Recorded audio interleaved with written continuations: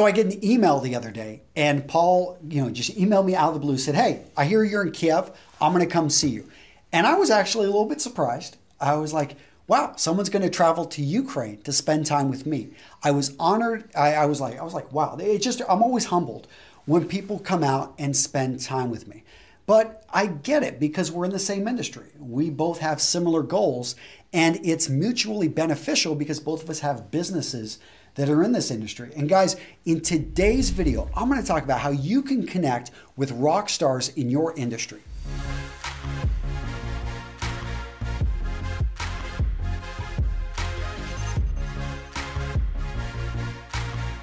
All right, so I just realized I called myself a rock star. That's kind of funny. I don't know if I'd call myself a rock star in the industry, but I definitely know a lot of people. This is something I've been very happy to build up. And Paul, really quick for my audience, maybe you want to tell them a little bit about yourself and your company and what you've got going on. Of course, yeah, no. So I'm Paul, obviously, guys. I run an online magazine called mensfashionmagazine.com. I've been doing that for about 5 years. Started online 7 years ago. I had a big turning point in my life. And I got to know Antonio a few years ago. It was probably about 4 years ago. Yeah, we connected on Skype, talked a few times, and had a lot in common. Exactly, and that's basically what I do now. I'm doing some more YouTube stuff as well, and it was just great to meet the man in person. Like, we've been speaking for a few years. So. Makes me all feel big and stuff. I can tell you guys, and I talked about it in this intro, what actually connected me, we've talked for years. But it's you coming here and just us spending time together, shaking hands, talking with each other, having, a burger the other day, you getting to meet some of my local friends here in Kiev. There is nothing that replaces face-to-face relationships and building those type of bonds. But why don't we do more of it? Because you guys are watching this because you want to figure out, okay, how can I get connected to somebody bigger in my industry? Perhaps someone that it would be beneficial for me to get to know this person. They may own a company that I want to work for. They may actually, have certain connections that I want to connect with. That's what this video is all about. So why did you come out here? Because it costs money. Of course. It costs time. You've got a 6-month-old son. Yeah, a 6-month-old son, a 7-year-old stepson. So I think, like you just mentioned, relationships are the most important thing, especially when you're running an online business or any business. Relationships, connections to people is definitely important. So for me, although you say it costs money, I had an awful flight at 3 o'clock in the morning in London out here. It was all about establishing more connections, establishing more relationships. You've known me for a while, so it wasn't like you just called me out of the blue and said, "Hey, I'm going to be there. I want to meet you at a coffee shop and pick your brain." If you ever, guys, that's not the way. If you just meet somebody, don't say, "Hey, I want to take you out for coffee so that I can grill you for 2 hours and, just pull all this knowledge out of your head," because that wouldn't have probably worked. No, definitely not. I think that's the key thing, is it's what can you give to them rather than what are you expecting back from them. So I come out here, no reason, whatsoever, just to connect with Antonio, to meet him in person.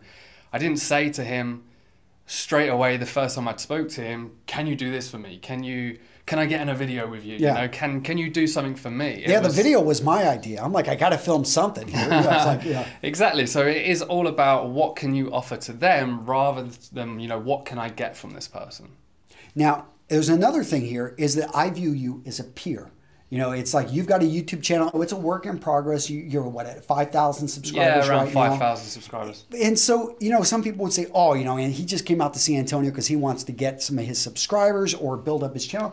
But that's not true. I look at you as a peer. We've known each other before my channel. Actually, I think I had like 20,000 or 30,000 subscribers. In fact, you knew guys like Aaron Marino when he had like 30,000 subscribers. You were one of his first advertisers. Yeah, exactly. So I think that's the next key point with, connections is it's a long-term game. It isn't a overnight thing. So, like you said, we connected 4 years ago. I connected with Aaron around in 2010. I had an online retail store and Aaron did a video for me, which was great. And it's not an overnight relationship. It's something that you should be working at gradually. We've got strengths in different areas. We complement each other. And I look at what he's done. I know the amount of work. I know the amount of effort that this guy has had to put into his business. So I view him not as a competitor, not as someone that, I want to get something from. Just someone that I can commiserate with. We can talk about all the problems having to deal with, from haters, having to deal with, like trying to figure out how to balance work life and things like that. We're going to see each other in a week in Atlanta, Georgia. Yeah, people question that. Why are you flying to Ukraine when you're going to see Antonio in a week? Yeah, because think about that. So this guy, he's going to be flying to the United States, spending a week or about a week over there with all these other guys. But why did you decide to come here to meet with me versus just waiting till we're in Atlanta together?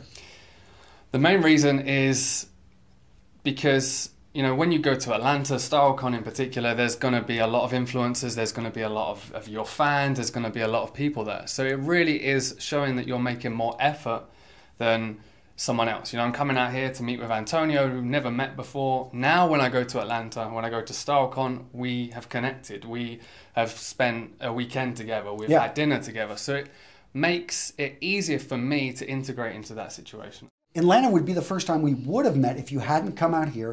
And if I only got to talk to you for like 10 minutes, which oftentimes happens at big conferences, you only get a few minutes with some of these people. It's something that, now there's no pressure on us. It's simply like, hey, you want to meet other people? I can facilitate those introductions as well. You're coming in as a speaker, which I do very much appreciate. The point we wanted to hit with this video is that it's worth going the extra mile, because so few people do. And if something means something to you, make time for it. Always look to make connections with as many people as you possibly can. I always say shake as many hands as you possibly can.